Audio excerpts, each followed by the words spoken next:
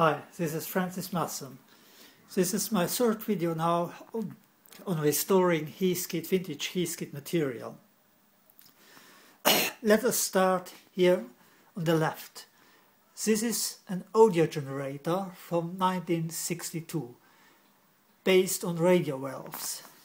Its model is IG-72. The signal from this audio generator first goes to a frequency prescaler. That's a device that divides the frequency by 1, 10 or 100. It's from 1971 and the model is frequency scaler IB102.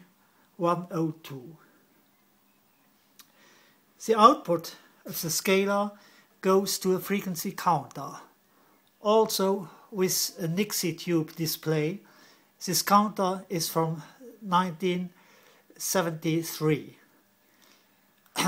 And the signal is also read by a multimeter, a digital multimeter from 1971.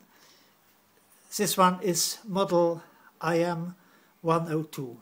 Frequency counter was IB1103. The whole equipment has been thoroughly cleaned. Some minor repairs had to be done, and it's working absolutely fine. The vintage audio generator has an output that isn't quite correct with the scaling, but that doesn't matter.